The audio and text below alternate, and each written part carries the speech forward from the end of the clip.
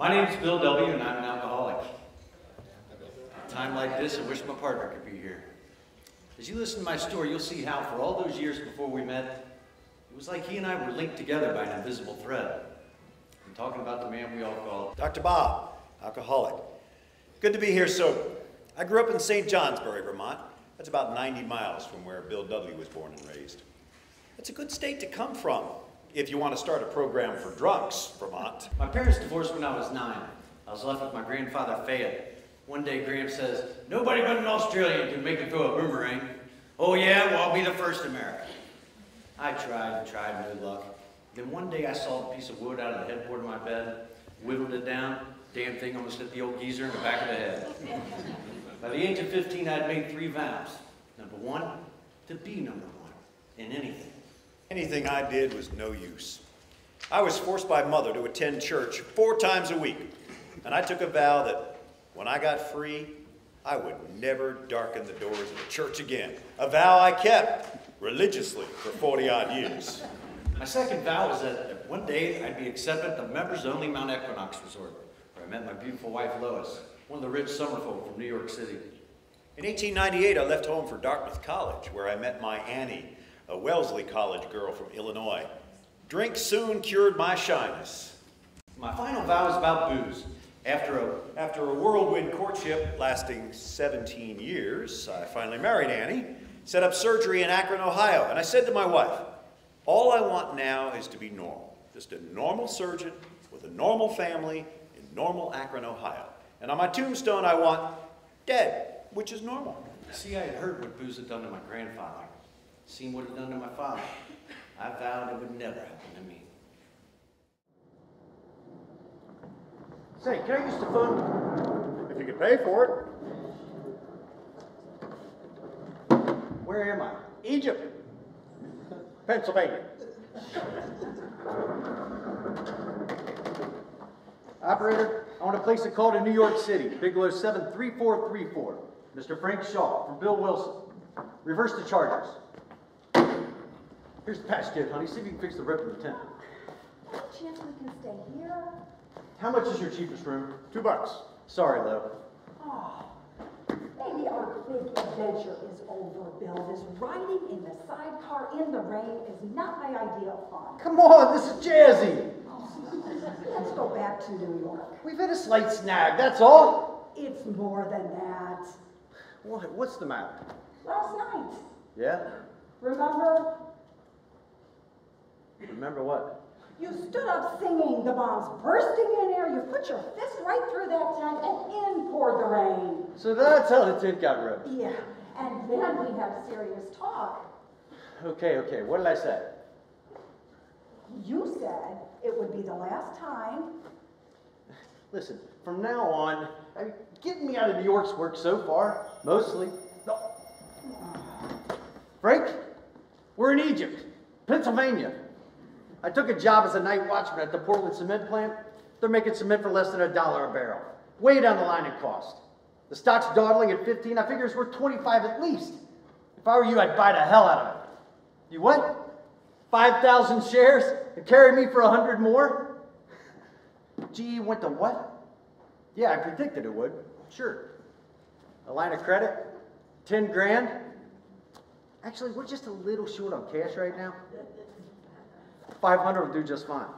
Tomorrow we'll toot up the motorcycle and head south the American Sentiment, then down to the Carolinas and Georgia. So long, Frank.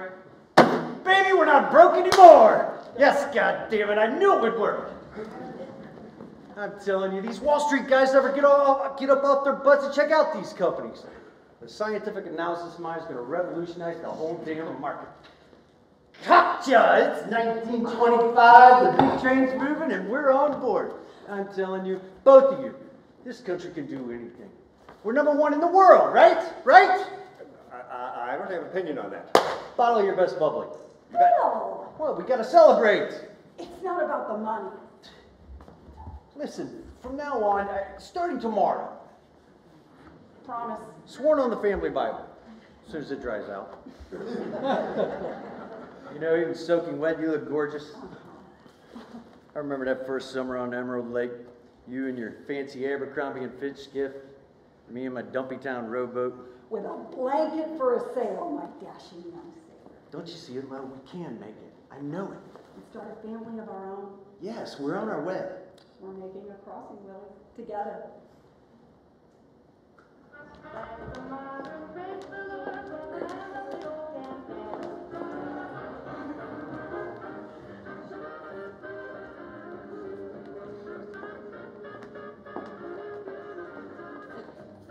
Are you ready, Bob?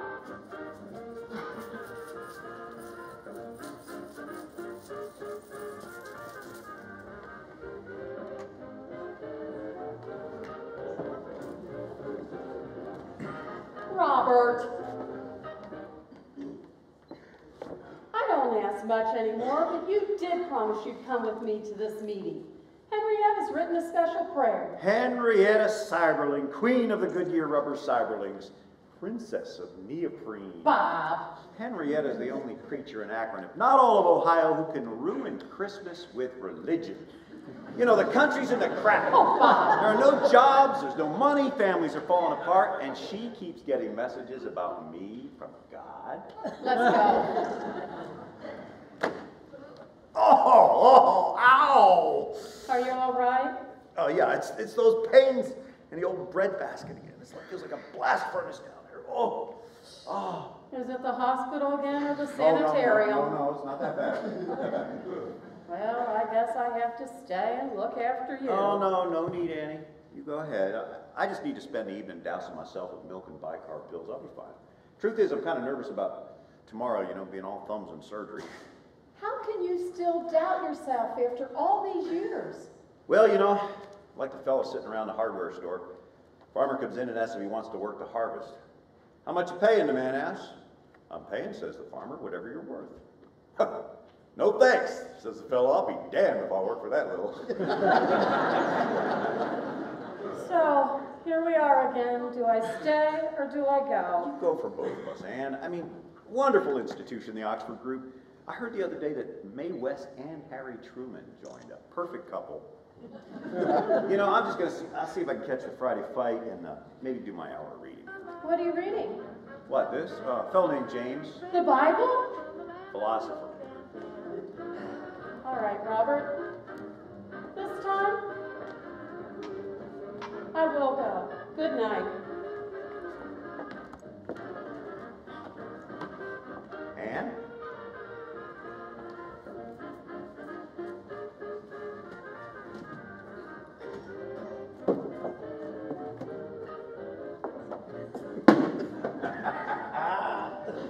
Woo!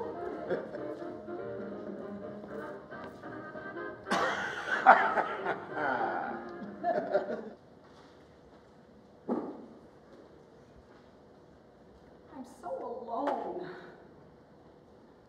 Unable to tell anyone what's really happening. Have I been lax? No. I've tried everything. Even a whole week of drinking with him. How I detest myself for that. How can human beings continue to do the things that they know will destroy them? Them and their whole precious world. And What are you doing up? I couldn't sleep. Oh, God. Nobody in Brooklyn sleeps anymore. My mattress, I thought it'd be better down here. You writing? my journal. No, please, Lo, don't go. Stay. You need to find work. Is the crash my fault? Don't blame me. Blame that nitwit Herbert Hoover. The crash was 5 years ago, Bill. You've had offers. Joe Hirshhorn called you the Einstein of Wall Street. And then he fires me. Well, you can't sell bonds from a jail cell in Canada, Bill. Drunk the day my mother died, not there the night I lost our child, passed out on the streets of Manhattan, and now look at you. You're too afraid to go out at all. If I stayed upstairs another minute, I was going to jump. Why don't you just stop? God damn it, I don't know. Well, the doctor says if you don't, you're going to die within the year. You're so cold. It is self-defense. Don't go. Oh, no, not again. Where's my money? Money. That's all you care about anymore, money. $21.50 for the mortgage and my whole week's pay. $21.50. I'm $60,000 in debt. You stole my money! Oh, I was going to wait until morning, but it is morning. And I'm not going to protect you anymore. The adoption bureau called. They closed our case. It's over. Shit, what? What did they say? Oh, you don't have the decency to die.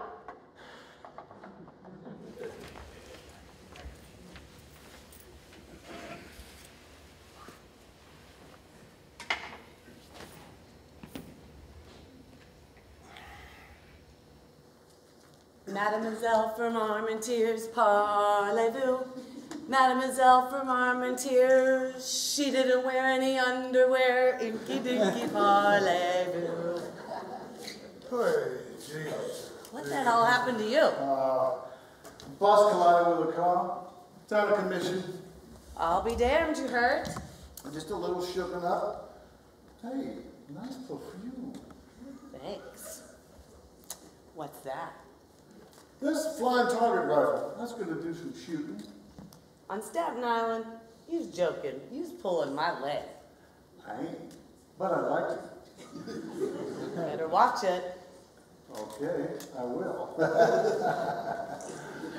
No, Clay Pigeon's the guy who built a shooting range out here. Say, what's the next bus? I'm trying to get out to the golf course. Half hour anyways. What can I get you? I'll have a scotch and a ham and cheese. And what about you, big boy?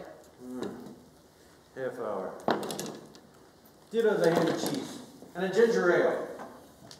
Don't you drink? Nope. Religious? Nope. Alcoholic. What's that? Can't drink. If I do, it's wet brain or death within the year. Holy shit. Exactly. The doctor tells me it's not a moral failing, it's a disease. A disease? Yeah. Like, say, tuberculosis. Tuberculosis? My grandmother died of tuberculosis. Precisely. Cure's right in here. Self-knowledge. See, one drink makes you crave another, and then another. Oh, like hay fever. Hay fever. No, not like hay fever. See, I'm allergic. You are not. If I was to take that drink as you were so harmlessly getting ready to do, it would lead me on a total bender. I'd wind up tonight in the gutter, dead to the world. I'd turn into a monster. Goddamn maniac. Jesus Christ almighty. I know this now. As long as I stay away from that first drink, I'm A-okay.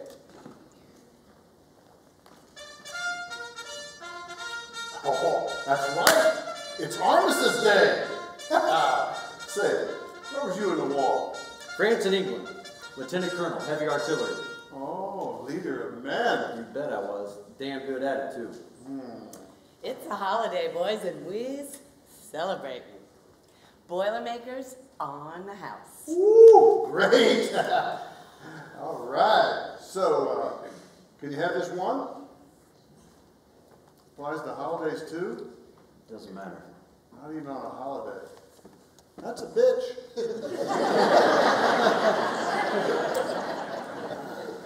I myself was in the Navy during the war, stationed out in Iowa.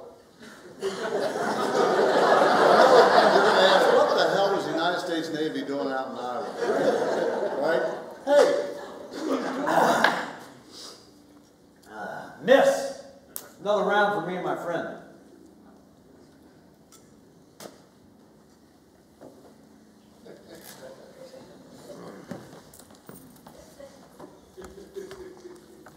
Hey, doll.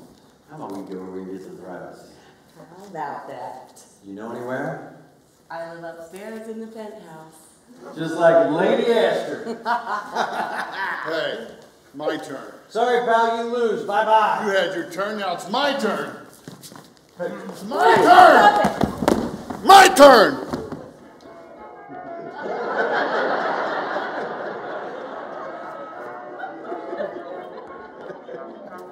Japanese Sandman, sneaking in with you. Just an old second-hand man, buy your day from you. He will take every sorrow of the day that is through, and I'll give you tomorrow just to start life anew. I'm the Japanese Sandman, tattoo on my butt. Tattoos. I'll show you tattoos from my salad days, little lady. Frail.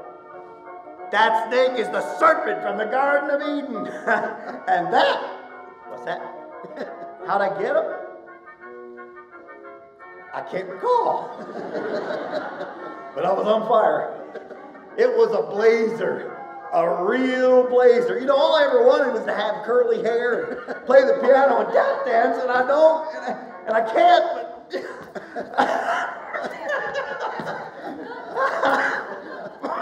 Go ahead, kill yourself.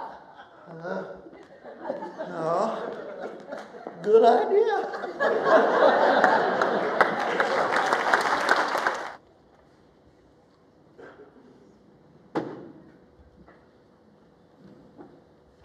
November 25th, 1934. Dear President Franklin Delano Roosevelt, I am an American, and I fought for freedom. And in my opinion, this New Deal of yours is one of the most ridiculous, cockamamie ideas in the history of civilization. Shit.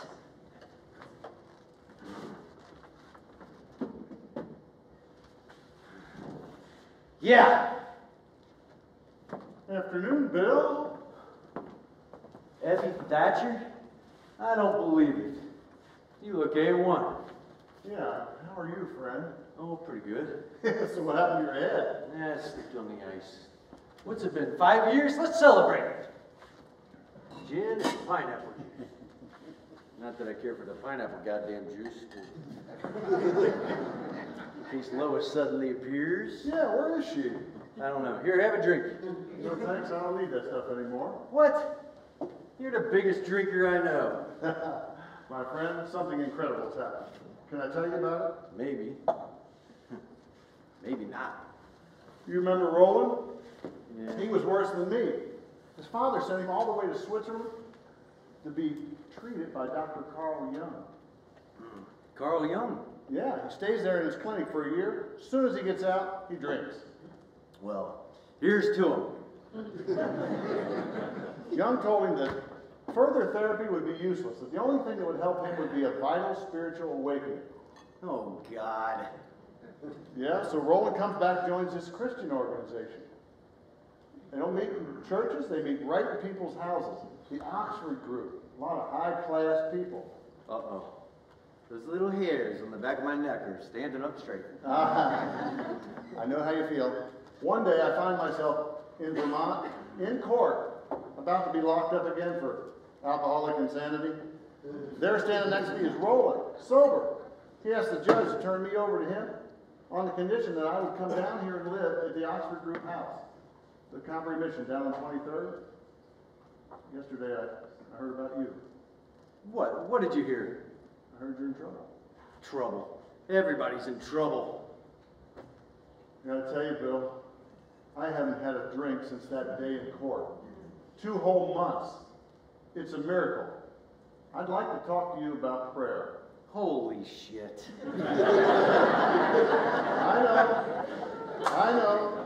But I did what they told me. I got down on my knees, and it worked. Okay, really?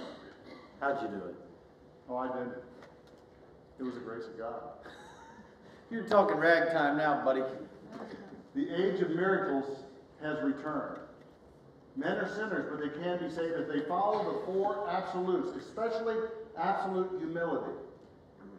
Listen, let me tell you something. I'm not an atheist, okay? My father's father, my namesake, he was a fierce drinker. One Sunday morning, he takes himself out the back of the house up to the top of Mount Aylers. Something happened to him up there. He came back down and never took another drink. 8 years till he died. So I believe something can happen to people. But with preachers and prayers and those little goddamn candles they light for dead people. So you're way ahead of where I was. At least you believe in something. Hang on to whatever you believe in. Damn it, you big love. You don't have to believe in God. You just have to admit that you're not God. Let something outside that stubborn Vermont self of yours take hold. Your problem is you want to drink more than you want to live. Look, you're not in my world. I don't share your belief. Good. Good? I didn't believe Roland. Roland didn't believe Young. This thing works in spite of any belief. Abby, really. Here, take this card. You're my best friend on earth, buddy. Calvary Mission. Address is on the card. You're too goddamn late, buddy. I'm gone. I'll see you there, brother. I'll see you there.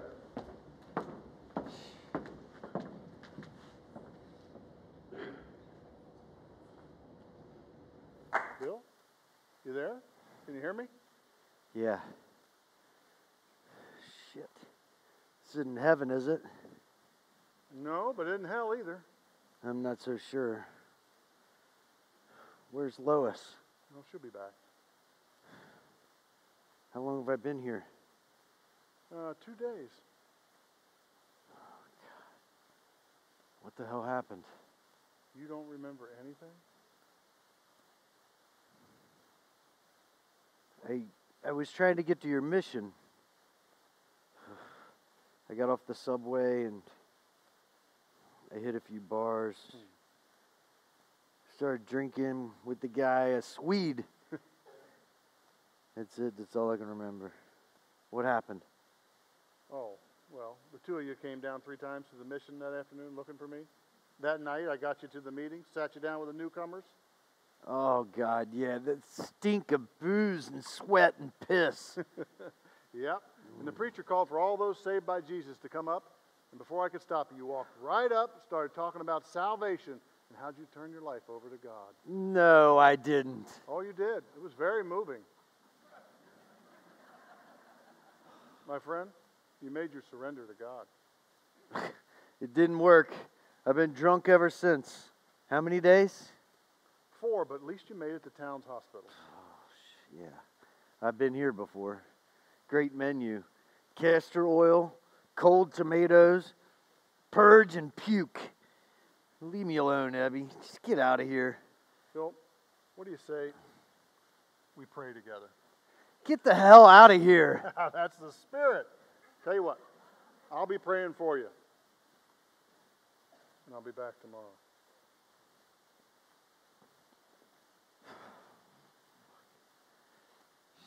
God damn it.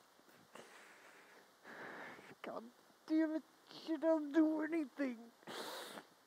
Anything at all. God damn it. If there's anybody out there, show me, God damn it. Show me.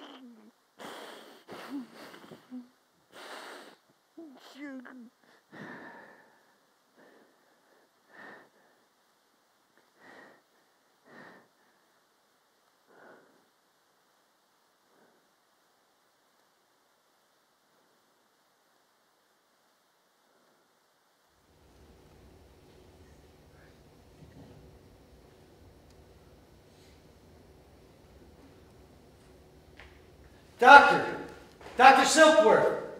Dr. Silkworth! What is it, Bill? Something just happened. Did the lights flash out there? No. In here, the room got all light, all lit up. I was seized with... I felt... I can't describe it. Keep going. It was like I was on a mountain. The wind was blowing hard all around me, right through me. It was strange, kind of like a spirit, right through me. And then I heard the words, "You are a free man." Was it a voice you heard? Yeah, no, sort of.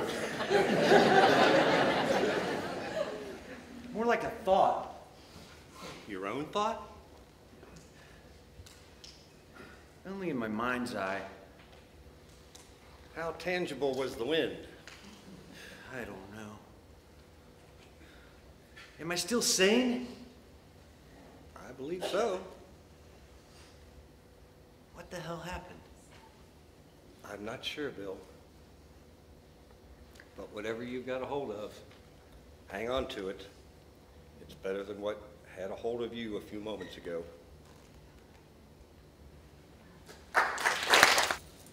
Who asked her to come into my life?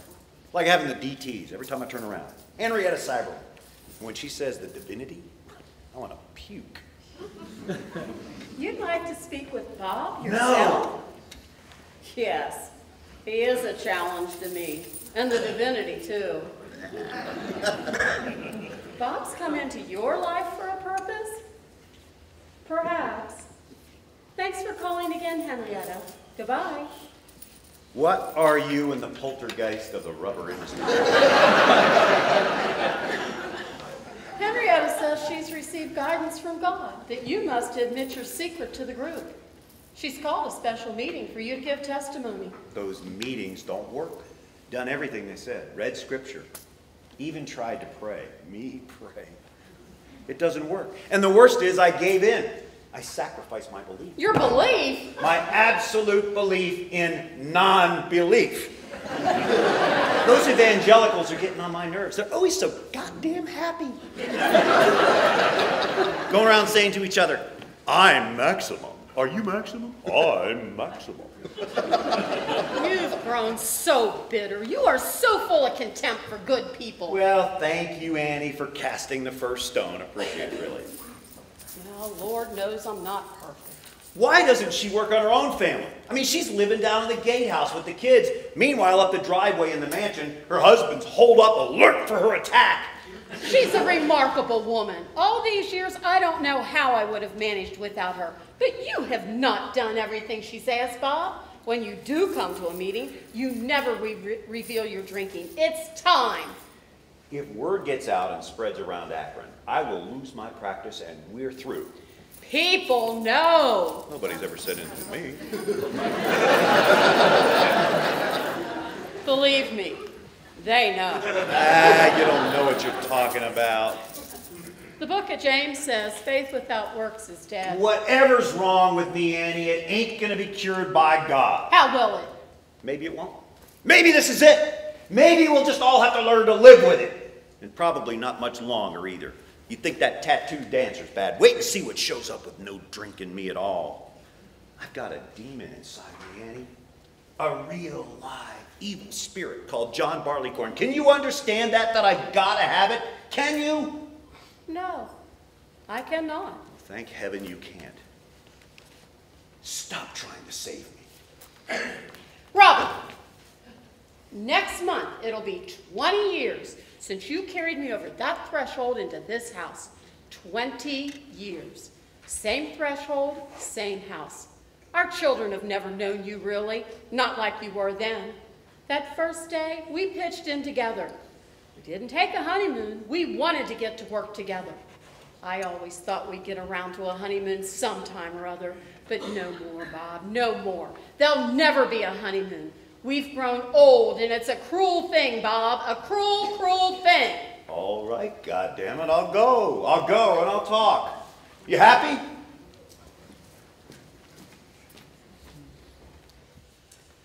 Well, we've waited long enough, Abby. Let's have dinner without him. All right. You know it's a miracle. Bill hasn't had a drink for 4 months and 18 days.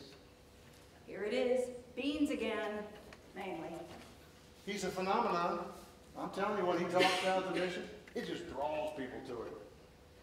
Some phenomenon. I've gone from supporting one grown man to supporting two.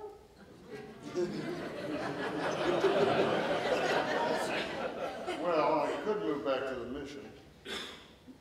Well, it may come to that. Can I bother you for some butter? Butter.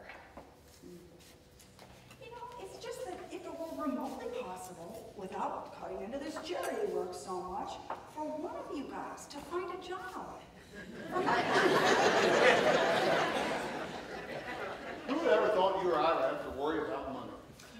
Those days are over, Abby. You really held things together, haven't you, Lois? I remember, you've really done a good job. I remember that summer at the resort when you were, what, 12 or 13, and you set up that little tea room on the island there.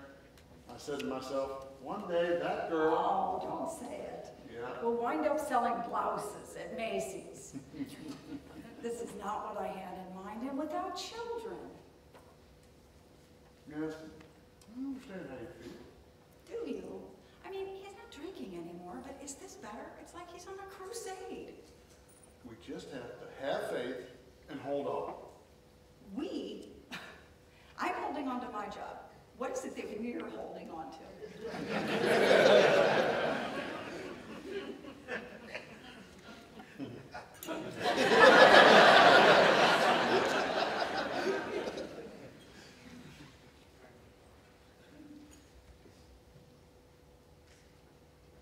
Well, you should be here anytime. Sorry I'm late.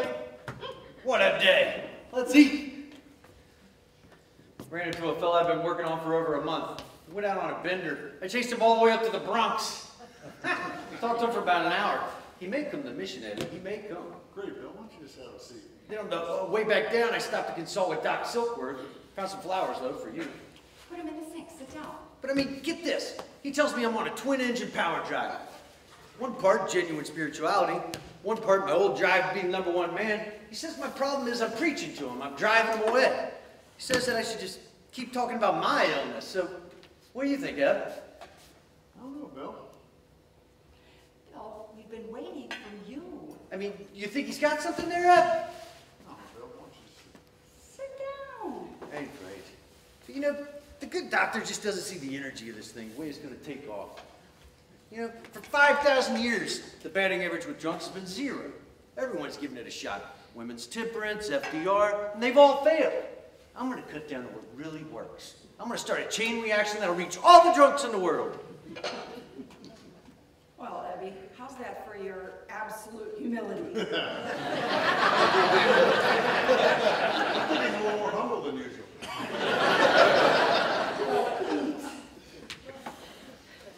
You know, I must have talked to over 20 alcoholics today. Get this. I think I got a new one. A woman. My first woman drunk. A woman? Yeah. I talked to her for about 2 hours. Almost got through to her. Well, how pretty was she, Bill? Hey, I'm working. You understand? Nothing happened, okay? 2 whole hours and nothing happened. How come you're so jazzed? What is this? Bean casserole. Overdone. And it's all we can afford until you get a job. I have. I was waiting for the right time to surprise you. I'm investigating a tire company for a takeover. I leave in 2 days for Akron. Akron? Ohio? You're not ready to go to Ohio in your condition? My condition? Bill, none of us are on solid ground yet. I checked it out with Silkworth. He says it's all right. It's only for a couple days. Wait, it's not a permanent job and we've got to go... Isn't this what you wanted? It could be something really big. They say if it comes back, I come back as president of the company. Oh, Bill. You know, Bill, the group's getting kind of nervous about all the drunks you've been bringing in. Yeah, tell me about it. Yeah, well, last night one of them threw his shoe through the stained glass window of the church. Look, the truth is they don't want to deal with my drunks. They think they're too low class or not trying hard enough to get your moral principle. Last thing a drunk wants to hear about is a moral principle. Maybe Silkworth's right. You talk to a drunk about God, next thing you know, you're chasing him through the Bronx. It's a lovely night. I'm going to take a walk to the promenade. Thanks, Lo. I'm getting the shit beat out of me from all sides. After all this, I'm still batting 0. None of them are staying sober. Maybe it's just a great big goddamn waste of time. Well, Bill, you know, all you're talking to alcoholics, it's holding at least one of them. Oh yeah, who's that? You.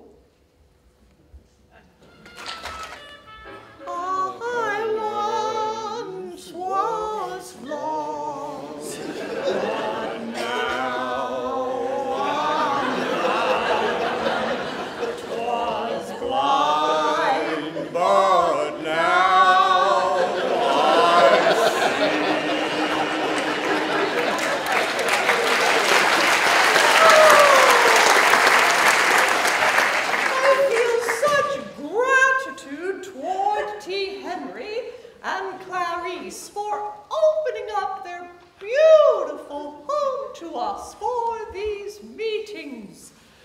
T. Henry, would you like to give testimony now?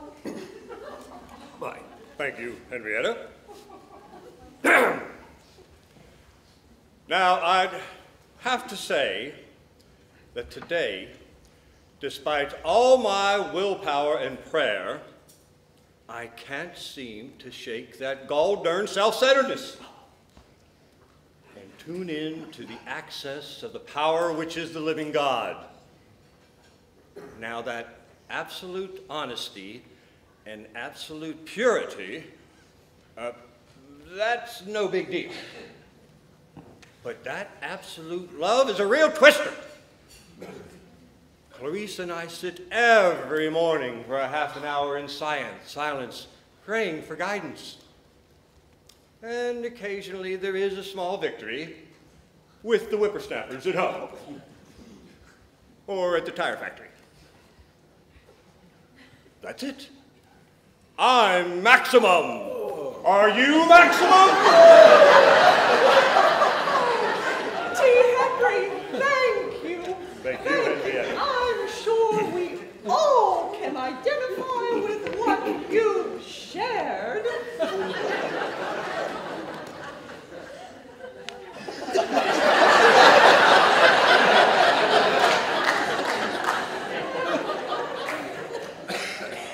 Well,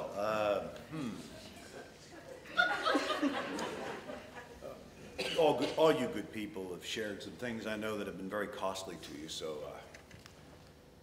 I reckon I better tell you something that could cost me my profession here in Akron. I'm a secret drinker. I can't stop. Sworn in the Bible hundreds of times. I quit tomorrow. Each time I'm in it, it doesn't work. I've been to sanitariums a dozen times, more. And the price to Anne and the children, it's been tremendous. I know that. And still I can't stop. Oh, do you want us to pray for you? Yes.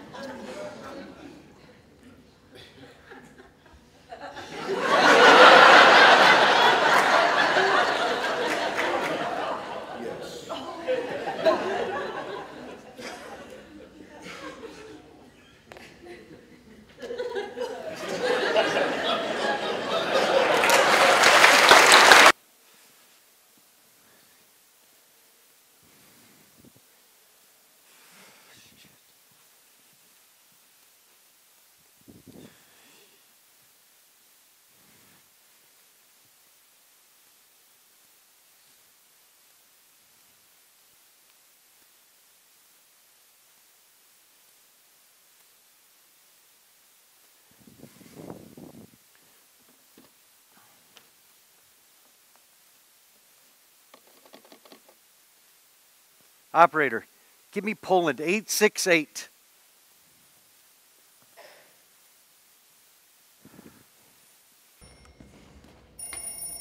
Hello? Is this the Reverend Walter F. Tunks? Speaking? My name's Bill Wilson. I'm a stockbroker from New York. I'm in the lobby of the Mayflower Hotel and I need help. How may we help you? Well, I've been in Akron a week working on a business deal. Yesterday the thing fell through. My partner's left me to go back to New York, leaving me to pick up the pieces. It's a colossal disappointment. I'm a drinker and I keep getting pulled towards the bar. And well, I need to talk to another drunk, so I went to the church directory and I picked out your name. How did you come to be in touch with us? Was it because we're Episcopalian? Are you Episcopal? No, alcoholic. And you think I'm a drunk? No, I thought you could give me the name of a drunk. I'm not crazy. Okay. Do you have a pencil? Yeah. All right. I believe I have a few names of some people that might be able to help.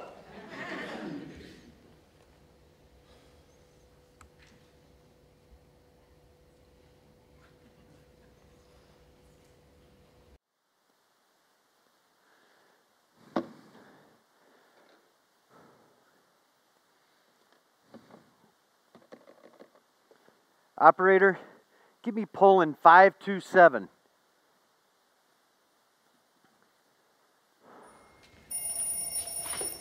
Johnson residence. I'm looking for Stretch Johnson. So am I. When you find him, tell him to call him. Shit. Damn it.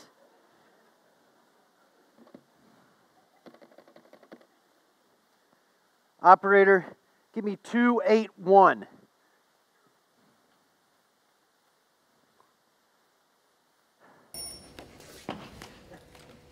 Oh. Is Frank Sullivan there? Yeah, it's him. Frank, my name's Bill. I'm from New York. I'm an alcoholic. I need to talk to... Go to hell. Same to you, pal. Shit. Damn it.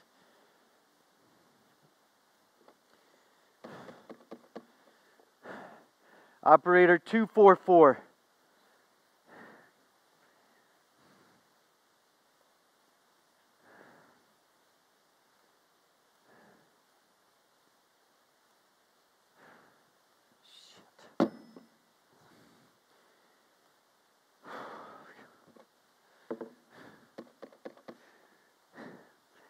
Operator 648.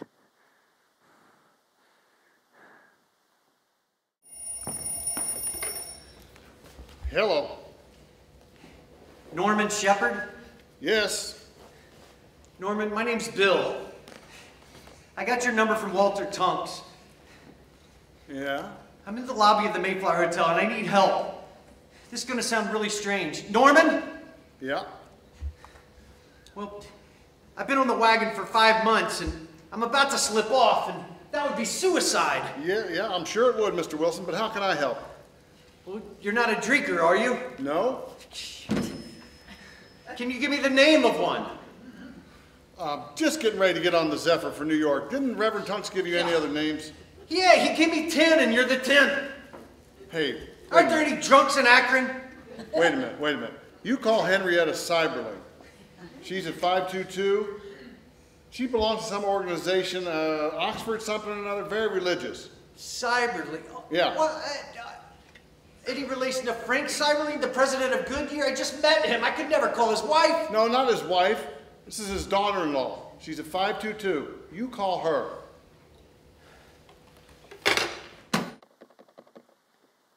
Five, 2-2.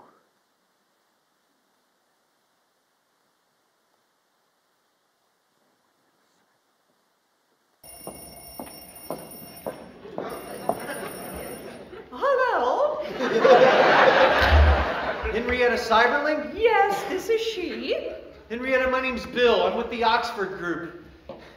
Henrietta, I'm from New York, and well, I'm about to slip off the wagon. I'm a drinking man. I need to talk to another drunk. Oh, well, are you sober right now? Yeah, I've been sober for 5 months, but... Good for you! Well, thanks, but I'm staring at the bar and it looks mighty appealing. Well, I gotta talk to another drinking man. This really is manna from heaven. Hello? Please don't hang up. I'm right here, Bill. I know just the man for you. Listen, you march down that main stairway, hail a cab, and come right out here. Tell the taxi driver to drop you at Stan Hewitt Hall. Stan Hewitt? Who's that? Well, that's Welsh for rock is found here. Okay, it looks like I'm on my way.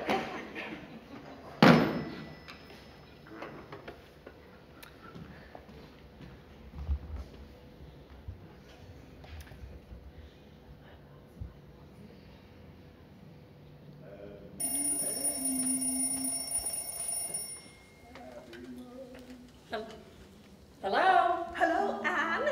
It's Henrietta Cyberling. Listen, you and Bob must come over here immediately.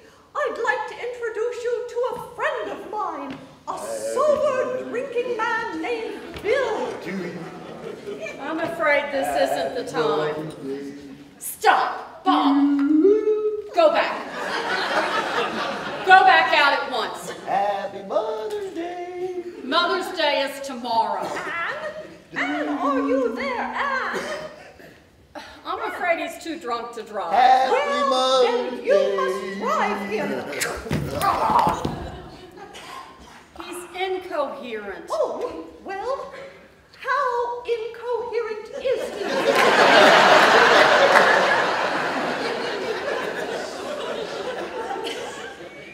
Totally. He shan't be in any shape till late tomorrow at best. Well, then bring him tomorrow at 5. I'll try. Happy day, honey. I love you. Robert, you are a contemptible man. Yeah. You are never again going to humiliate me in front of my friends or my children. You're no doctor. You haven't been a husband or a father for years. You're a weak, pathetic sot.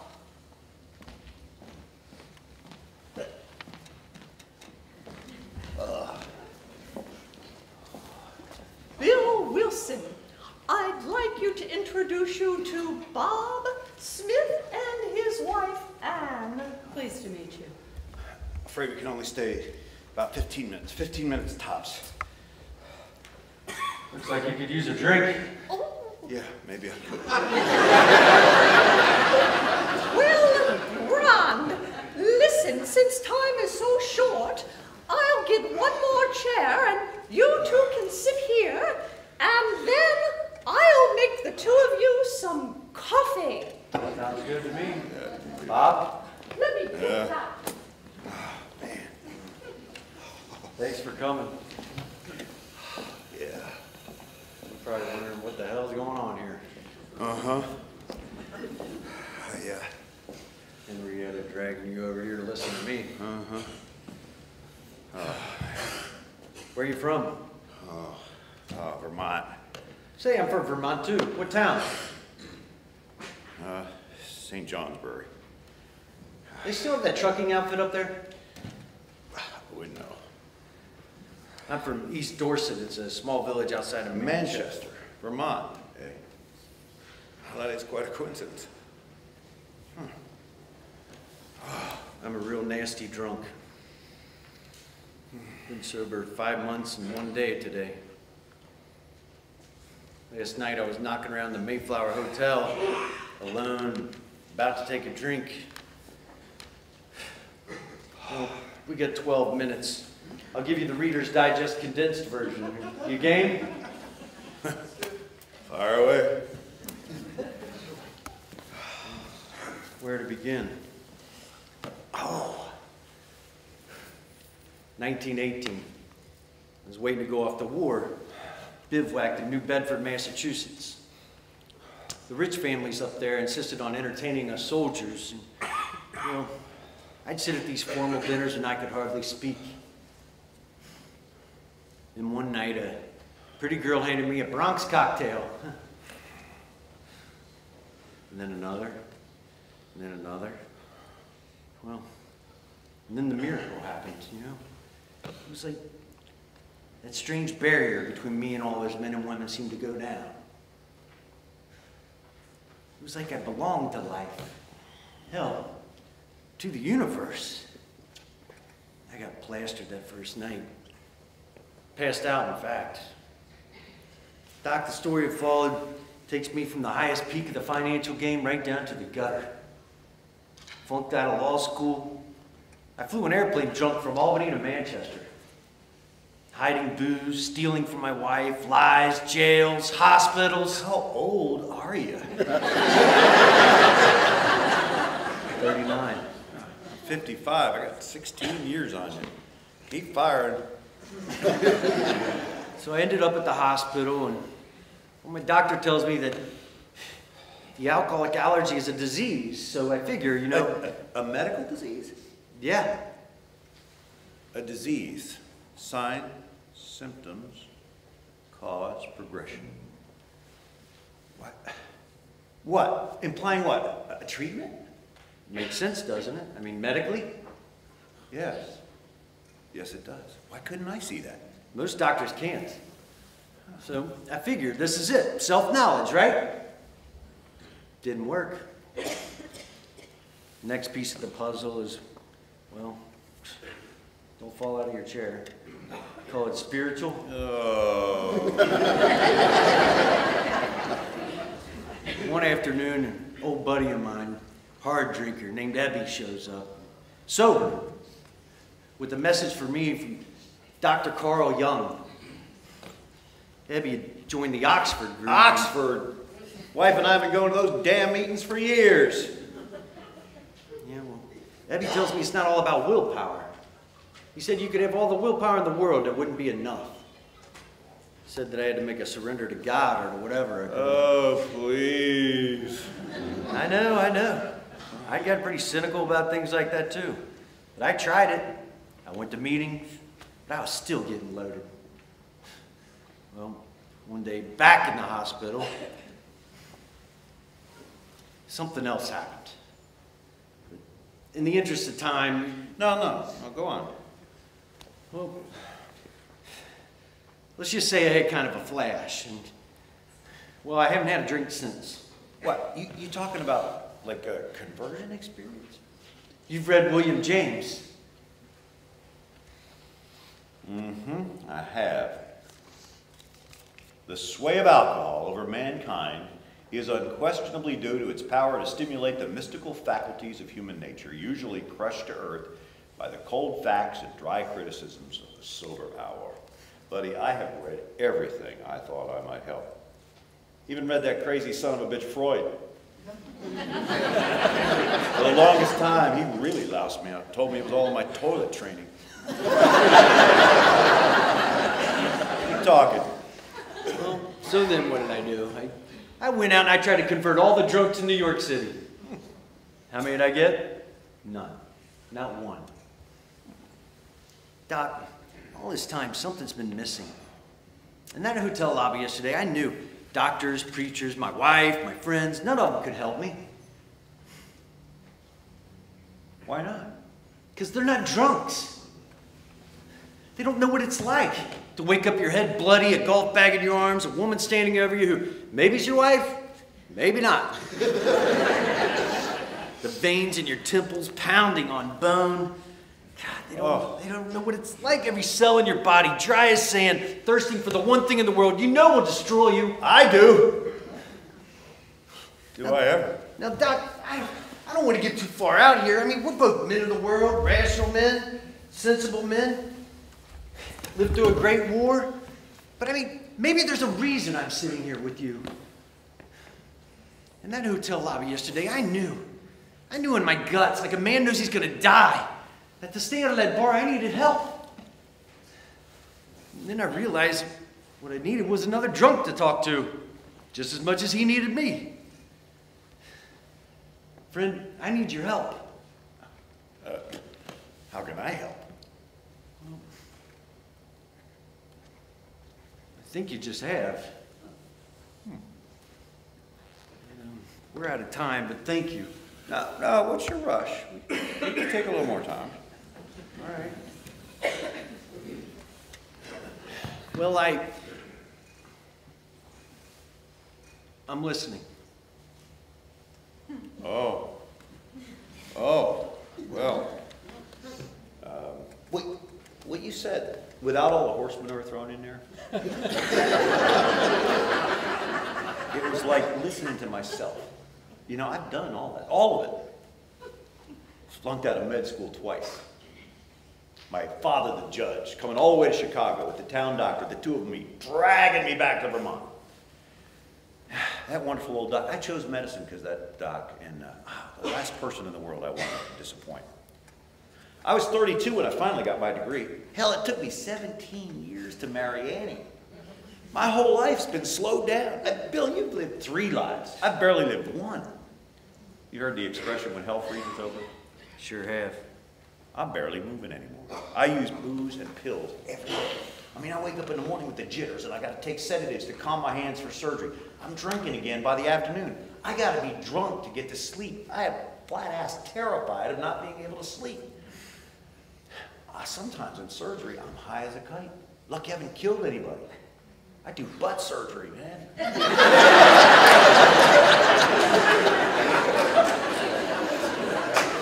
Prohibition was a bitch, wasn't it? Worst thing you can do to a drunk is pass a law trying to stop him. He gets very serious about it then. Oh, yeah. You know, and Bill, I have tried to believe. I've tried my best, but I have sworn off God. The lid's on tight. Maybe we should just leave God out of it for now. I want to hear about you and booze. If I don't drink, I'm a monster. I mean, booze is the glue that holds me together. It's the only thing I can count on. But now the goddamn stuff doesn't even work anymore. With or without it, I'm a monster. The monster is our disease. You really believe that, Bill? Christ, I just figured that a drunk was a bum under the bridge, not folks like us. Look, I'm a physician. Sometimes I get to wishing I could be a drunk under the bridge. But what you're saying was what I needed all along was just to come clean with one hardcore nose in the gutter drunk. You found it, Bob.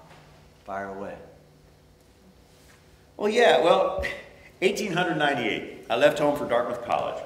I'll never forget that feeling. Finally, I was free. You know, I always just wanted to play the piano and tap dance and have curly hair.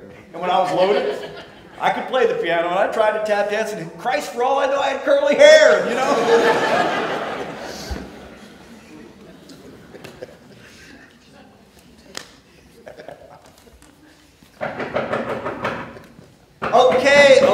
Okay, Henrietta, we know it's been 6 hours. Really, we'll be right there. Thanks, Bill. Hey, you know, all of our lives, we've had people try to tell us what's wrong with us. That just gets our backs up, makes us want to dig in our heels. They can't fix us with that. No, they can't. But Smitty, telling our own stories to each other, I mean, yeah, being honest about it, about who we are and what's happened to us, that's real. It has the ring of truth to it. And maybe when we're telling it, something true makes its way across that gap between one drunk and another, like sound waves or light rays. And maybe when no one's looking, it slips in under the ribs and hits the other fella's heart. Yeah, well, you're getting kind of complicated about all this, Abercrombie, but all the fireworks and magic thrown in. And look, I can see the shape of this whole thing emerging. You know, if this treatment of yours really works, we've got no choice but to try it on others. We've? Don't worry, I'll go easy on the fireworks. Hell, maybe the main thing about that flash of mine was just to move me along to this meeting with you. If there's any such thing as a miracle, partner, this is it. I don't know about anything about those things, but, you know, it sounds like it's not religion after all. Just other drunks. And maybe, just maybe, something else working through us. We'll save 100,000. We'll save millions. Let's just get one more. Oh my God. I know, he's worse than I thought. Give me a hand. A drink, for Christ's sakes, a drink. I told you this would happen. How could you do this to us? Drink. Right, I'll get you a hooker of scotch. Yeah. What? Are you crazy? He needs it. Alcohol? I need it. The man's about to have a seizure. It's dangerous. I agreed to let you live with us, but leaving bottles out in the open, Bob gets to learn to live with temptation. What a harebrained idea that was. The man's about to have a seizure. A seizure could kill him. A drink, for Christ's sakes. I'm throwing this out. No! He's got the shakes bad. We gotta bring it down gradually. Please. I knew it was absurd to let a man just 2 weeks sober go off to a medical convention, all the way to New Jersey for 5 days, and with other doctors. Why ever did I listen to you? All right. I made a mistake, but... You said this was working, and this may be as bad as I've ever seen him. Okay, I was wrong, but he needs to... I know what he needs. He needs another trip to the sanitarium. No, I got to operate Monday at 9. What? That gives us 3 whole days. 3 days? It'll take 3 weeks to dry him out. Come on. How in the car. Bob! Bob! Shh! Whisper. Get If I'm not there Monday... Impossible. Maybe not. Let me take care of it. I'll use the town's treatment. After all you've done, you have the nerve to talk about another treatment? I know. But I've been through it myself a lot of times. We'll build you up with the K-Road corn syrup for energy, cold tomatoes for vitamins, and taper you off with, well, alcohol and sedatives. You gotta bring it down gradually, and booze and a stash of pills is all we have. That's right. I should trust you again? Let him try. I'm begging you. Let him and me try.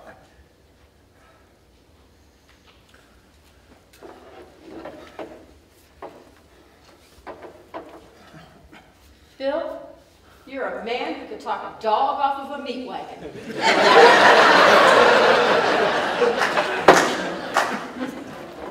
It's 4 in the morning. I'll give you till 4 tomorrow afternoon. Put him in the spare bed in your room and don't wake the children. Here you go, Smitty.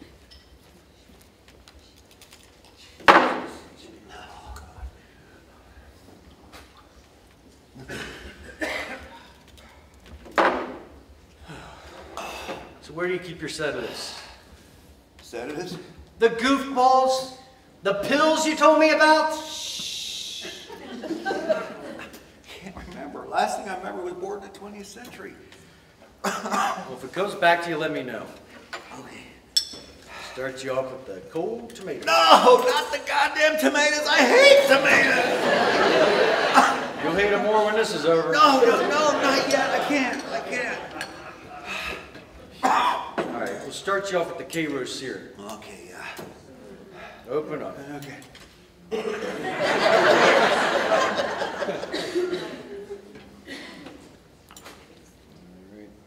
Open up number 2.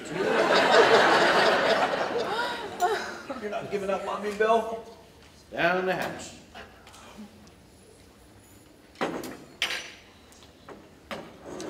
All right. Now, the tomatoes. I'm sorry, Bill. Letting people down has been the story of my life. I'll never make this up to you. You're not eating your tomatoes.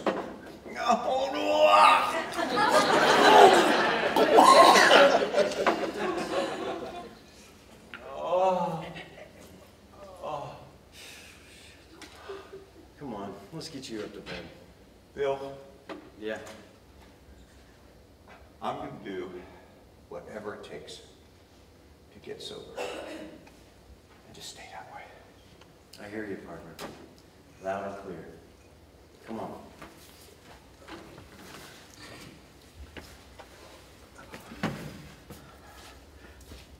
Socks. Socks. In my socks. What's in your socks? The goofballs. Goofballs? They're upstairs. In my sock drawer. In my socks. More coffee? Any more coffee, I'll crawl right out of my skin. I keep seeing in my mind's eye the way he looked this morning when we drove him to the hospital. The way his hands were shaking. Hands too shaky to grasp the steering wheel. And we placed a scalpel in those hands. Yeah, I was worried about him too. But treating a drunk with the shakes is tricky. You gotta sedate him enough to kill the shakes, but stop before you kill the drunk. Bill! What was that you gave him in the parking lot? What? Bill? I figured he needed a little fine-tuning is all. What did you give him? One more goofball, and that last bottle of beer. He seemed about right, though. He perked right up, didn't he? I wouldn't call it perked, no. He was walking straight. Well, pretty straight. By the time he finally got to the main entrance. Not like he can walk. And where is he now? When he called, he said he'd be right home, and that's been 4 hours. It'd be just like him to go out celebrating and ruin it all. No, I don't think that's it. You're such an optimist. At my best, yes. Real moxie, you. All these years, I've clung to my faith. I've clung to my Bible, sometimes literally. But I lost all hope for him. It just doesn't take much to tip me over anymore. You know, Bob courted me for many years, and I wouldn't marry him until he ceased drinking, and for a year he did. That's when we married. I had such hope then. And now? Perhaps. Those first 2 weeks when you arrived, that's the longest stretch he's been sober these 20 years. That's why I didn't want you to send him off to that convention. You know what it was like for me to sit and wait those 5 days. So many nights I'd sit here alone, the children asleep. The house as still as death, but for the clock ticking. Sitting with the feeling of hope and dread as the cars came up and then passed by. I know all about dread. Do you know about waiting for someone? To come home? To come alive. Waiting for someone else, someone you love, to come alive. No, I can't say that I do. To be honest with you, Bill, I don't think you can now. But your wife probably could. Is she coming out here? Yeah, I hope so. You've been apart for such a long time. I can't help wondering what she thinks of all this. Yeah, hard to tell. I think it's time for her to come for a visit. Perhaps I'll write to her myself. Yeah. Listen.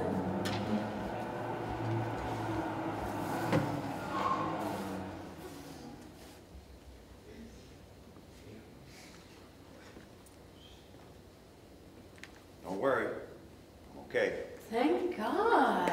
Patient's okay, too.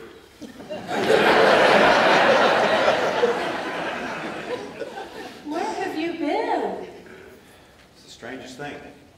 I've been driving all over Akron, looking up every person I've harmed. All of our creditors, people I've been avoiding, some for years. Told them exactly what was going on. Expressed my wish to make amends. Even went to Hubert down at the mortgage bank. Imagine that.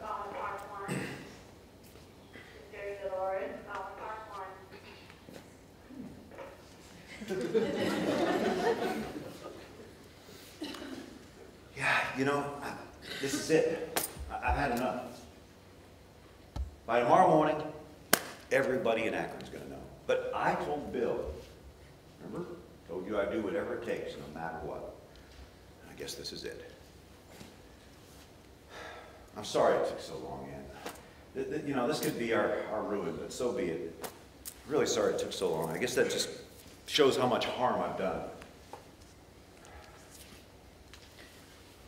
There is one more amends I have to make.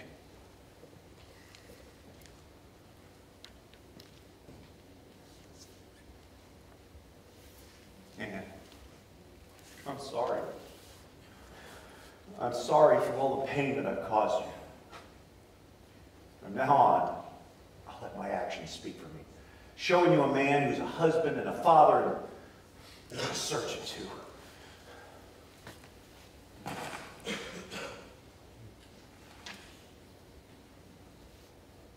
I best get dinner. If there's even one tomato involved, I'll scream. Slimy, red, recalcitrant bastard.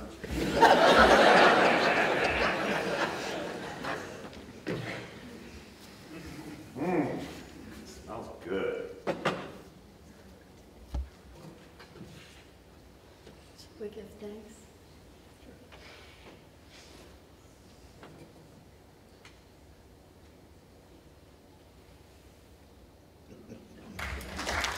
And so, Lois, Hard to believe it's been 2 months since I moved in with Bob and Ann.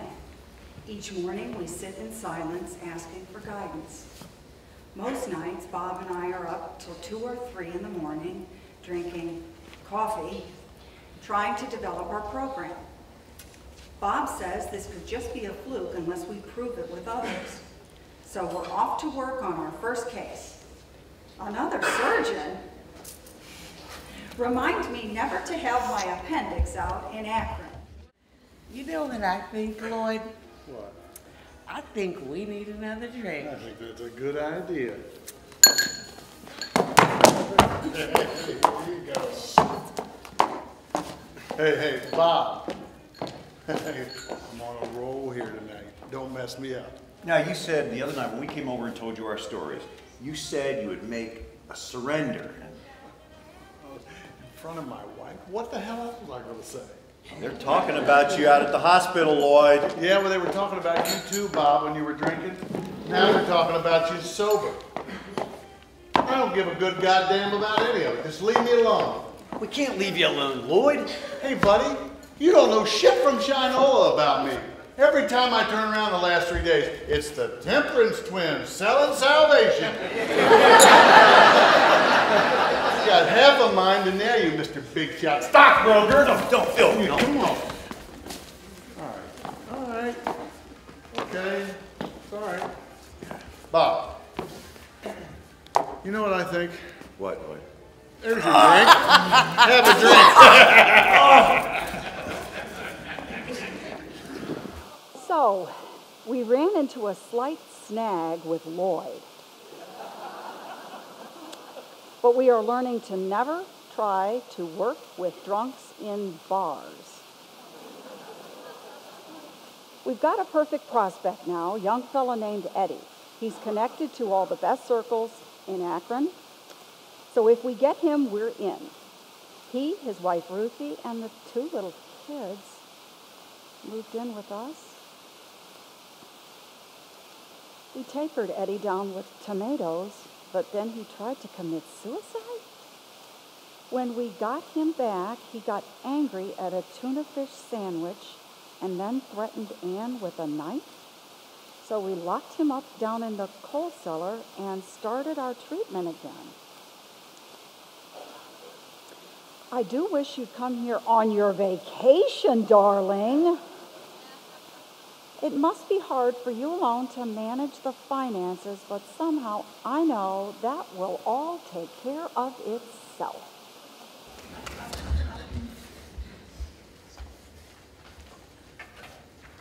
Dear Bill, I'm very disappointed you're not coming home. There are no finances to manage, and nothing will take care of itself. If you don't bring in some money soon, we'll lose Father's house. I'm still not clear what happened with the business deal. Ann wrote me, inviting me to come. I don't know whether to join you or not. I feel quite lonely, but my life is here.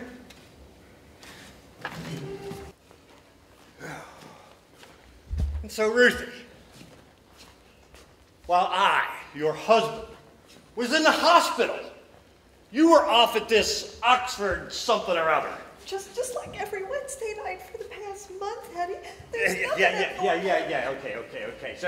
So at this meeting, what exactly did you say? I made a surrender. God, it's hot in here. I'm gonna go down and get some milk. Milk! You never drink milk! What else did you tell them? Nothing, Eddie. There's nothing to be suspicious about. Did you tell them about me? No, I spoke about myself. Did you speak of our conjugal life? No, Eddie, why are you so mad? Mad? You think I'm mad? Is everything okay in there? Yeah. Hey, Dave? Yeah. I thought we heard a commotion up here. Yeah, we're having a little trouble sleeping. You sleep with your clothes on now, Eddie? I don't sleep much at all anymore. This treatment of yours is for shit. Well, maybe it's just you, pal. Yeah? Eddie, we think it's best that you and Ruthie are separated tonight. You're out in the garage. Go. March. I'm sorry. What happened, Ruthie? Are you all right, dear? I think I'd better go check on the children.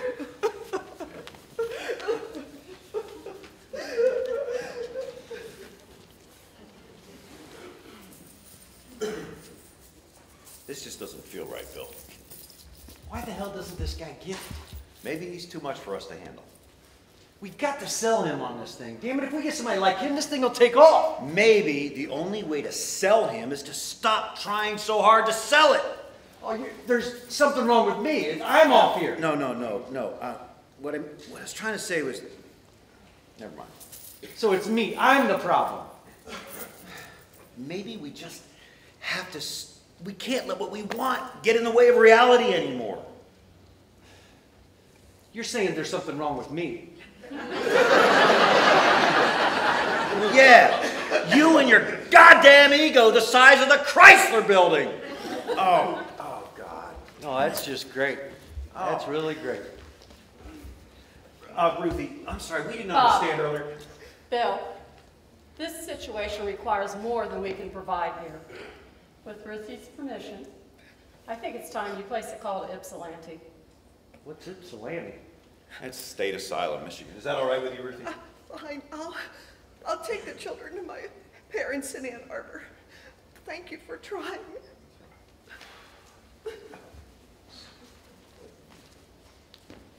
He could have killed her. What the hell are we doing? This isn't working. Bill, it is working. What? Eddie is doing us a favor. Huh? He's keeping us sober. Hell, a fellow like Eddie could keep the whole army sober. Terrific. Well, do me a favor. Thank Eddie for me, will you?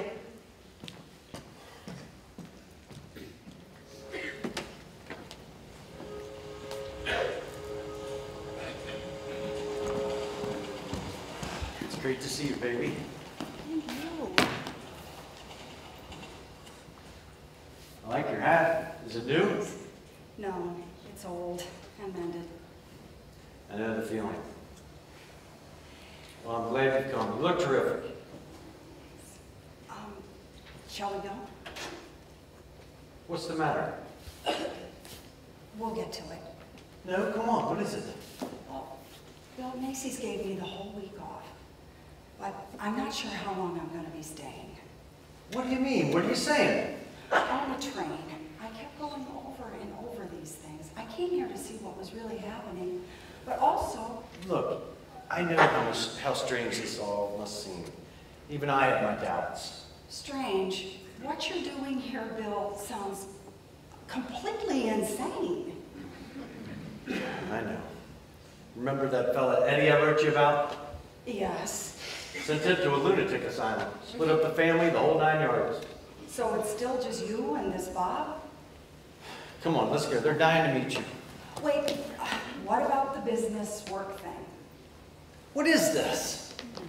I need to be clear about these things. Okay, it's dead. I failed. I see. And you're still not ready to come home? I can't yet. No. You can't. Oh, Bill, I've got some bad news. I didn't want to tell you in a letter. I wanted to tell you face to face. It's Abby. He's drinking again. He's been drunk for 2 weeks. What, Eddie? No. Yes, that's why I thought maybe we should go home tomorrow. Oh, but for now, take me to the Smiths.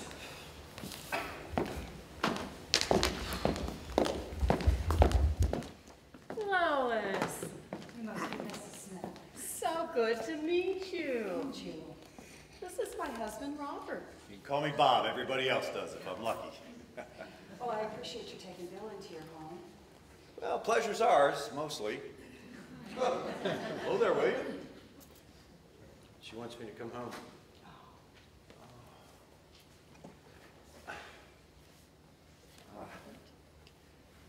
Yeah, I don't want to butt in, but in my view, your husband's a very unusual man. Yes, I know. He's got real vision. I mean, that's rare to find. Not much patience, mind you, but a great deal of vision. Thanks a million. You're welcome. You see, Lois, when I hit rock bottom, he picked me up and he carried me through to the other side. He cared for me. With all of his talk, now that he's sober, I think you can believe what he says. You see, Bill always wants more, and he's got to settle for less. I always want less, and I have to settle for more. But if he says that something new could be happening here, I myself tend to give him the benefit of the doubt. I might add, Lois, for a Vermont native to say such a thing, that's high praise. Well, I appreciate you saying that. I really do, very much. But you have to understand, I signed on with him a long time before you did, for reasons which at this very moment are not crystal clear to me. I know, dear. But the men are sober, thank the Lord. That's an actual fact. You must be tired.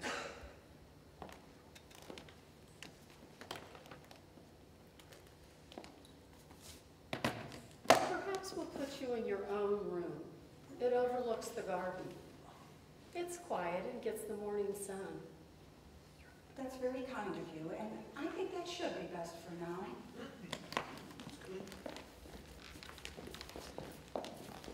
I will stay out the week. That's all I can promise, 1 week.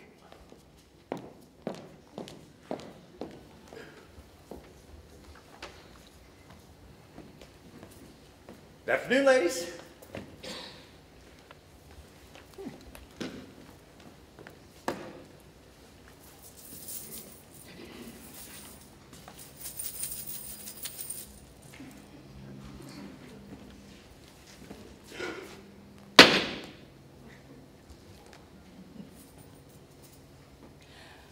I need some fresh air. I'm going to go out for a walk. Bill? Walk?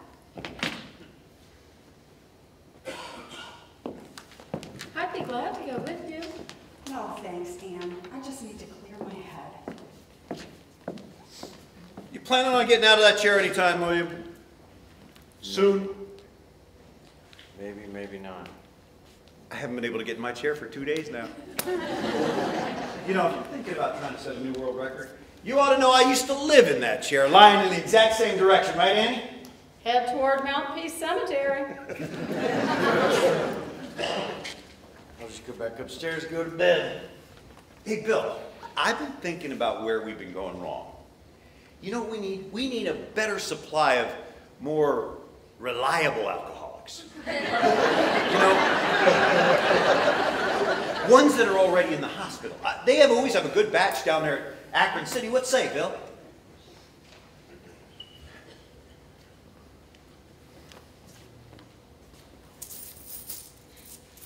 You game?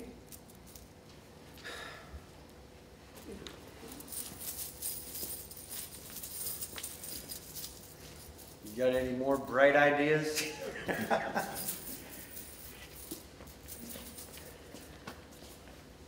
Do you know anybody down at the hospital? As a matter of fact, I do. And I think if we call down there, we could probably get somebody to, you know, they probably got a good, bright-eyed, ready-to-go drunk, ready for us to work on. Well, We're glad you're staying.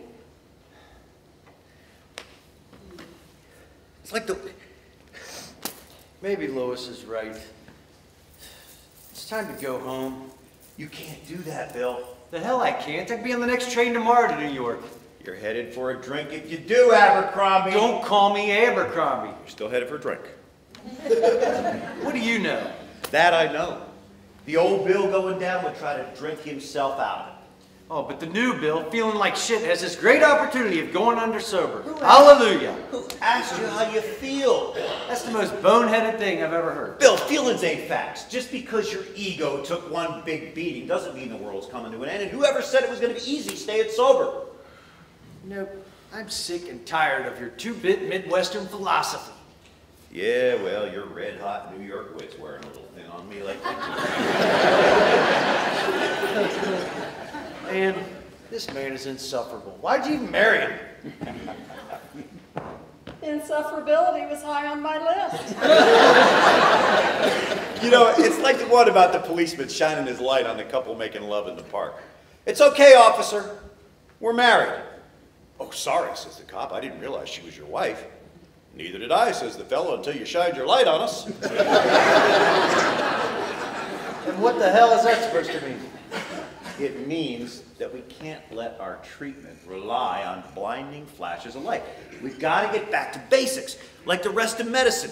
You know, the human body, nature, putting the pieces together, like step by step, until one day the familiar is right there in front of you. Get it?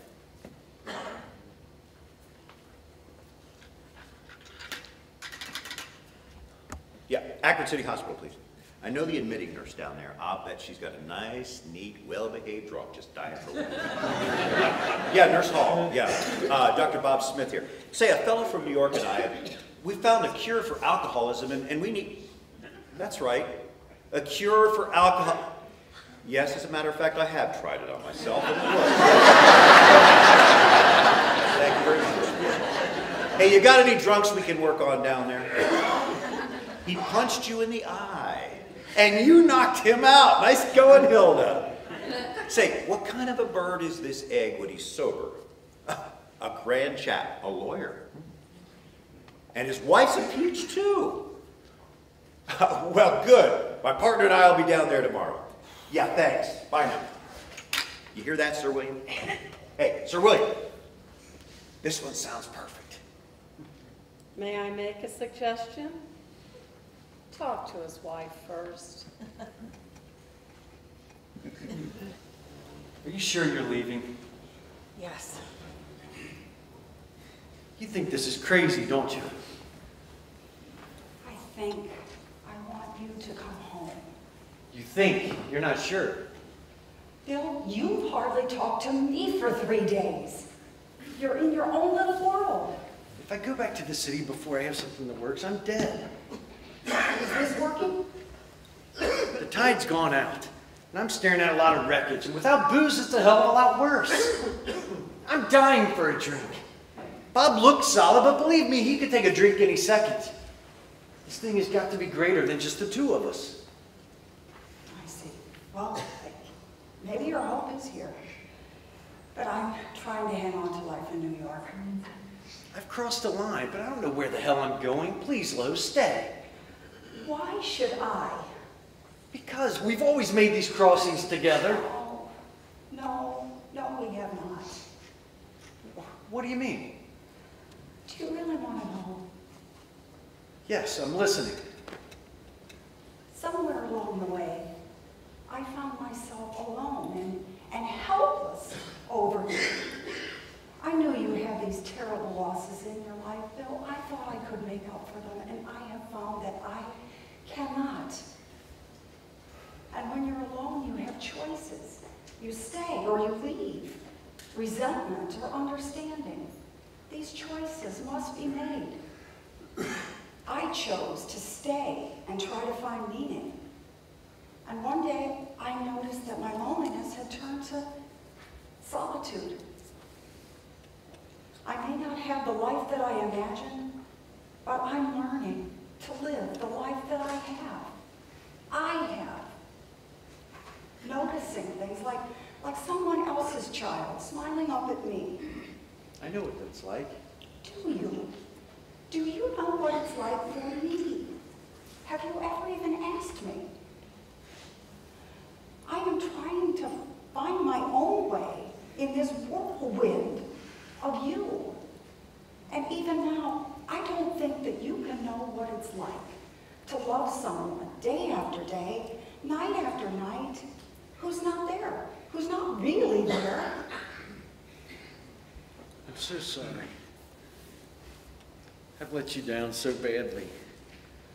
I've missed you coming alive. I'm so sorry.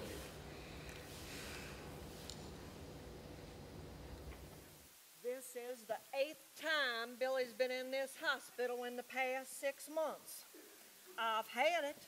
I mean, I really have had it. much does this program of yours cost? Nothing. You on the level? But we can't do it without your help. I'll tell you something. I did something this time I've never done before. I went to our preacher and I said, "You're not reaching him. I'm going to find someone who can if I have to search all Akron." I prayed for that. And then you two show up. Well, God sure does have some sense of humor. Yes, ma'am. Yes, ma'am, but we're just trying to keep from taking a drink ourselves. Oh, my, pardon me, but that sounds a little bit strange. I mean, I've been praying for someone to help him. Bill, is there anything you want to throw in? No? Please, ma'am, please. Well, okay. I'll tell him you're here. Thank you. Bill, honey, I've been talking to a couple of men about your drinking. I resent that, my wife talking to strangers. Don't worry, they're drunks, just like you. One of them's a doctor. A drunk doctor. Well, ain't that the cat's balls? Christ, it's hot. Listen, these fellas want to talk with you. They say it's going to help them stay sober. Help them. Oh, that's rich. How much this one gonna cost? They won't take money. They're more than a little strange. No fooling. Sure tell them to come by sometime next week. They're waiting outside. I'll tell them you're here. Oh. Okay, go on in. Thank you, ma'am. Here, take this, ma'am. Thank you. You ready, Bill? Hello there. I'm Bob Smith. This is Bill Wilson. Yeah, which one of you is the drunk doctor? That'd be me. My friend here, he's a drunk stockbroker. Oh, boy. I'm Bill Dotson. They call me Billy. I heard you gave Nurse Hall a black eye the other night. So they say. I don't recollect it myself. Yeah, well, we drunks do terrible things in blackouts, don't we, Bill? Woke up one morning in a jail cell not knowing what country I was in. Didn't look like America. I guess Canada, but it turned out to be Cuba. Yeah. I know all about that, not that I've ever been to Cuba. I don't think I have anyway. Billy, I got to hiding bottles from my wife and then not knowing where I could find them. And, you know, over door jams. Down the clothes chute. Coal bin. Ash container of the furnace. Water tank of the toilet. Doghouse? I myself got to hiding 10 4-ounce bottles in my socks until one day the wife and kids go to see Tugboat Annie at the Pictures. Wallace Beery used the same hiding place. They came home, dove straight for my socks. It was humiliating. I know all about that. I've been in there so many times, tied to this bed for 2-3 days before I ever knew where I was. I reckon in this pitiful life, it's time to piss on the fire and call in the dogs. What got you to this point, Billy? You think I know? I come from a good farm family in Carlisle County, Kentucky. One day I was 8 years old. I was helping the hired hands clear out a barn. I started in on some hard cider from a barrel, passed out, had to be carried into the house. Next morning I felt like shit. I woke up, you know what I did? Made a beeline for the barrel in the barn. It was love. So I joined the United States Army. I got paid to drink. Got married, nice house, nice kids, Akron Law School, Akron City Council. But the last few years, it's just gone all to hell. All to hell with it. What do you think, Bill? Maybe. Good. Son, we feel like we've been given a gift. It's the gift of sobriety. Now, it's a strange sort of gift because in order to keep it, we got to pass it on. Yeah, well, nobody's given me any gifts lately. You have a disease. A disease? That's right. It's called alcoholism. You're shitting me. It's an incurable disease. Well, how'd I get it? I don't know. We think we may have been born with it. Say, would you tell that to the wife? I'd be happy to. But we think we might have a treatment. You see, we believe by taking it to someone else who needs it and wants it, that we can stay sober. Now, if you don't want it, just say so and we'll be going. No, I'd like to quit for, 2, 3, maybe 5 months till I get things straightened out. No. What's so funny about that? Billy, it doesn't matter whether you stay sober for 5 days, 5 months, or 5 years. If you start again, you'll just wind up right back here, tied down 6 ways from Sunday. Billy, could you leave this hospital and never take another drink? Never? I thought you guys knew what you were talking about. Never. Forget never. Yeah. Even we can't promise that anymore. No. Billy, can you just make it through today? Today? I can't even get out of this bed today. You don't understand. I'm afraid to leave this hospital at all. We do understand that, friend, but is there anything outside of yourself you can believe in or rely on? Oh, you don't have to sell me on religion. I used to be a deacon at our church. I taught Sunday school for years. Prayer don't work. I still believe in God, but I reckon God quit believing in me. I doubt that, son. Well, you licked this thing. How'd you do it? Well, see, we've chiseled this thing down, and what we found is right at the heart of us all. You have to make a... Hold on, partner. What he asked, I'm telling him. Telling him, yeah. Yeah. You see, what my partner was about to say is that we're no better than you, Billy. No worse. Maybe just a little farther along. Just 2 bozos on a bus making room for a third. I mean, we'll help you try to find your way. And that's a promise. Thank you kindly for that. So, Billy, are you ready to join us and let go of booze entirely? Entirely?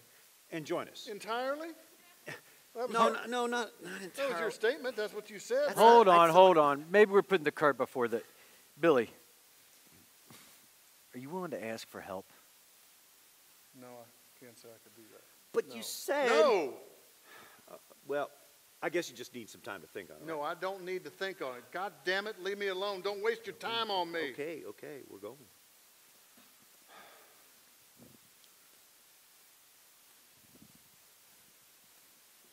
Billy, we'll be back tomorrow.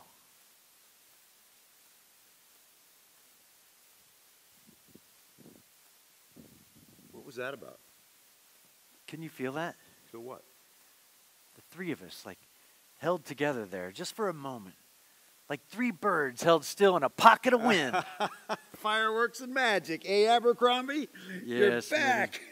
Thanks. Yeah.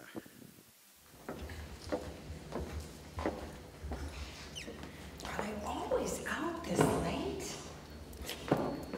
These days, yes.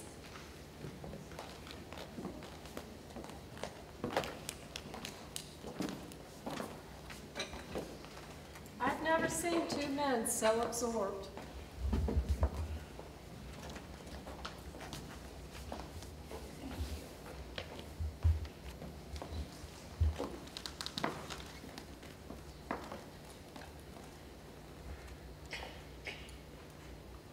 At times like this, do you begin to worry? Yes, I do. But seeing him here with Bob, it does seem that something different is taking hold. It's quite shocking, actually. Wow, to hear you say that, well, it's a real treasure. It helps me very much. Well, that's good. I mean, I'm glad. So many nights, I'd sit here, the main thing on my mind being whether to leave him or not. Well, why did you stay? I love the man I used to know. I couldn't bear to think of him alone. Does that sound cowardly? Hardly. There's virtue in staying, too. There is, yes. There used to be hardly a day go by without my being angry with Bob. And then one evening when Bill and I were here waiting for him, I felt like I saw Bob's sickness ever so clearly from close up and far away. I saw 2 ordinary people caught up in something terrible, yes. But nobody's fault, really. I let go. It helped me to be more forgiving. I I wish I had your generosity. Sometimes I feel like it's my anger that all that's keeping me going. I don't see you so much as angry, dear, as spunky. Really? Yes, you're a strong person when it comes to something you believe in. Yes, I suppose I am. Hello? Come in. Hello, I'm Ann, Billy Dotson's wife, and are you Mrs. Ann Smith? Yes. And this is Mrs. Wilson. Pleased to meet you. And you? I was told to come over here. Who told you, dear? Dr. Smith, he's working on my husband, and he told me to come on over. I told him that I was boiling peaches. Tonight, in this heat, boiling peaches. And Dr. Bob says to me, Hen, which is more important, the peaches or your husband? And I had to say, the peaches. Sit down.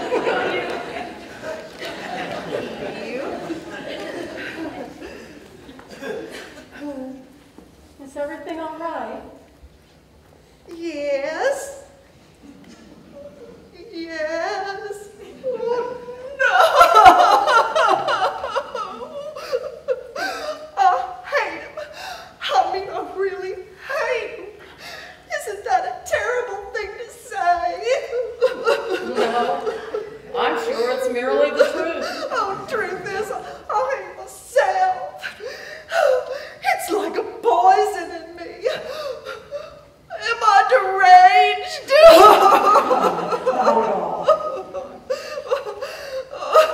It's a nightmare. I can barely show my face in public.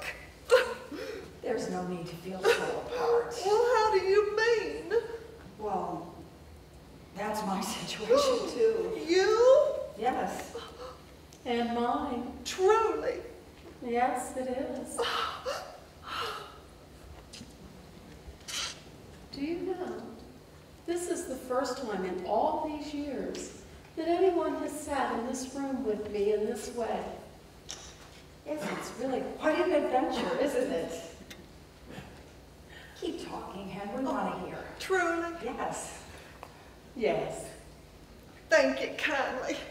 Well, the final straw was last weekend. My brother was getting married for the second time. Small wedding, just a family affair. And there we all were, dressed fit to kill. But my brother couldn't marry wife number 2. 'Cause that idiot husband of mine ain't filed the papers for him to divorce wife number 1.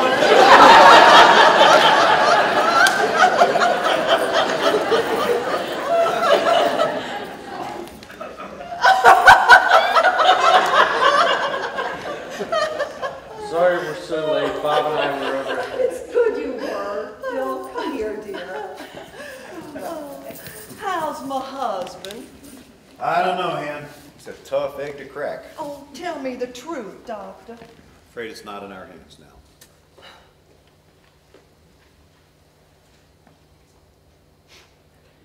When I was a girl, I was told that this kind of silence at this time of night meant angels were passing overhead.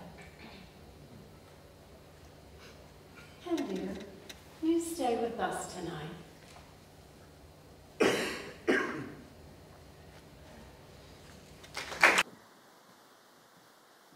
Hey, wake up, Billy. How'd you sleep? Well, I didn't think I slept a wink, but I guess I did. So, Billy, what's it to be? Well, I'll tell you. Yeah, let me see. You know, when you boys left last night, I couldn't sleep. I kept thinking about what liquor had done to me and my family. Scum. I am scum. Y'all know what that feels like? Yes, we do. We sure do, Billy. I wanted to ask for help like you said I had to, but the truth is, I could not. No. Oh, well. No, hey, hold on. I ain't finished yet. Say, would you mind if I got up and we all sat down together, like on the same level? Of course not, Billy. Oh, look, here, let's help. Oh, Christ, I am weak. Let's sit over here in the middle. Bring on the tomatoes. I don't think so. Well, there I was, stuck for the longest time. I was stuck for the longest time. And I kept thinking about when you boys come back in my room last night, and you were standing there like you saw something in me. Well, it's like when you pass a good card game and you want in. Boys, I wanted in. Exactly. Keep talking, Billy. I felt like I'd do anything to be there with you. And almost in spite of myself, I found myself saying out loud, if they can do it, I can do it. If they can do it, I can do it. Over and over again. And then I felt something break free. Yes. Yes.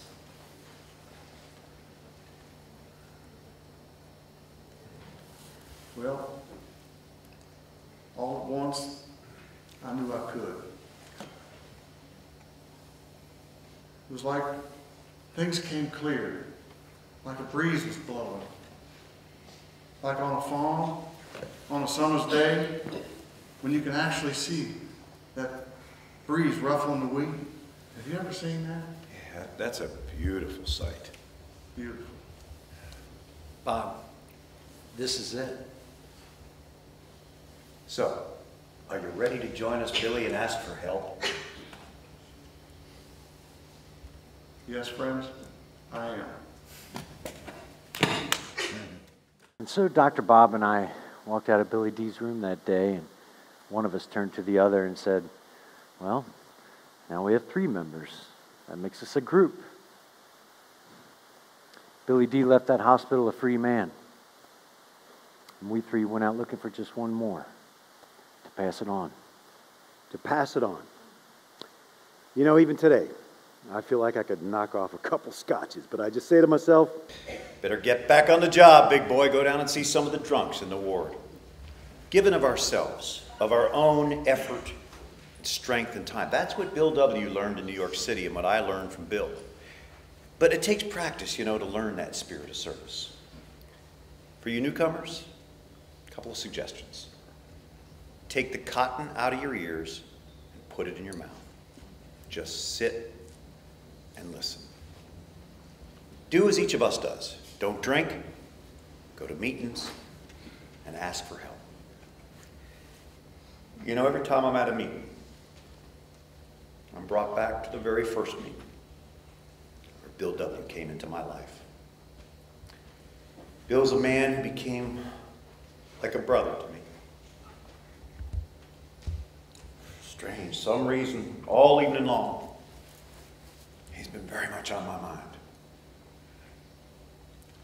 But I reckon it's the same for each of you.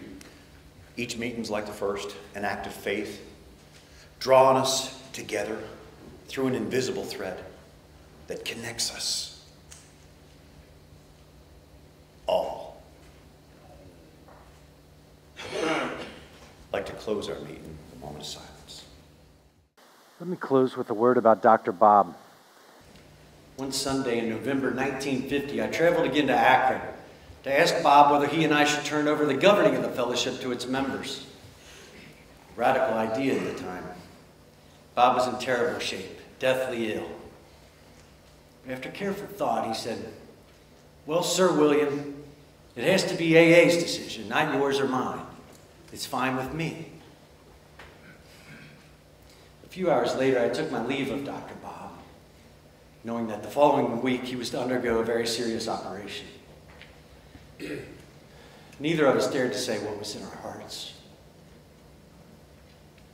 As I went down the steps, I turned to look back, and there stood Bob in the doorway there, tall and upright as ever. Some color come back into his cheeks. He was carefully dressed in a light brown suit.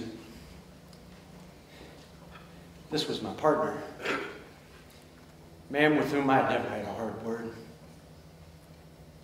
And then that wonderful smile lit up his face. He said, "Remember, Bill, let's not louse this thing up. Let's keep it simple." That was the last time I ever saw him.